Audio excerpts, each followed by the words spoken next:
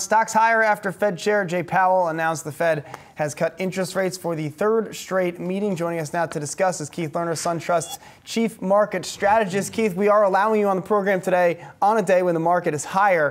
What would you make of Powell's comments? And I guess that moment at which sentiment really turned during the meeting when he pretty much said, forget about a rate hike. We're not even thinking about that at all. It feels like that has gotten the market excited today. That's right, and thanks, Miles. This is twice in a row I've been on the show when the market's up, which is breaking the historical trend that we've had historically.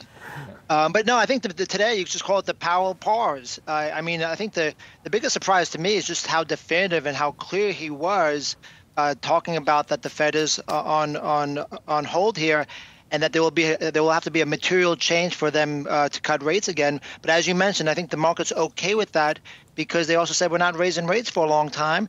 And at the end of the day, if the economy is kind of chugging along, grinding along here on a relative basis, stocks look like the place to be on a relative basis. So, Keith, not only are you here on an up day, but the S&P 500, back at record highs. I'm curious, if you're looking out at this market right now, the story has changed a lot in just the last 2 months, where it used to be a recession is coming, and now what seems to be in vogue is the market melt-up coming. Do you buy this idea that we could be seeing a market melt-up soon? Well, the first thing, we've been relatively positive, especially during the decline. And what we're seeing right now is we've talked a lot about on this show the carousel of concerns.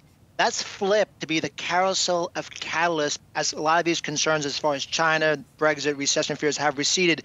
That's provided fuel for the market. So answering your question more directly, we still think the weight of the evidence is still higher over the next 12 months, but I also don't want to be complacent and say it's going to just be a straight up move.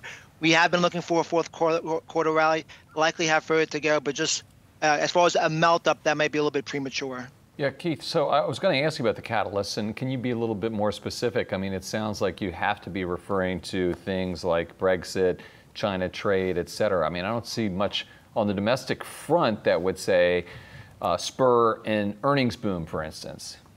Correct. Well, so again, our main theme in this year was the carousel of concerns, and we always talk about how things in the market isn't about good or bad. It's all relative to expectations, and people were priced for a worse outcome with China. That's eased. They were braced for a worse earnings season. We have the beat rates among the highest we've seen in several years now in the earnings season. And also, I think one thing that's a little bit underreported, I think the global economy, or the market is sniffing out that the global economy is stabilizing after all the stimulus. And I think what's going to be important as we move away from this meeting today with the Fed, this week we have really two important numbers to keep an eye on. We've got China's manufacturing data overnight. And then on Friday, yes, we have the employment report, but we also have the ISM number, which was really weak last month and caused a lot of angst. But our base case is that overall, as we go through the end of the year, we'll start to see that stabilization in global growth. All right, Keith Lerner is the Chief Market Strategist at SunTrust. Thanks so much for joining us. Thank you. Hey investors, Zach Guzman here. Are you interested in learning more about the markets and getting the latest financial news? Well, then click right here to subscribe to our Yahoo Finance YouTube channel. Get the latest up-to-the-minute market analysis, big interviews in the world of finance, and information on how to manage your money every day wherever you are.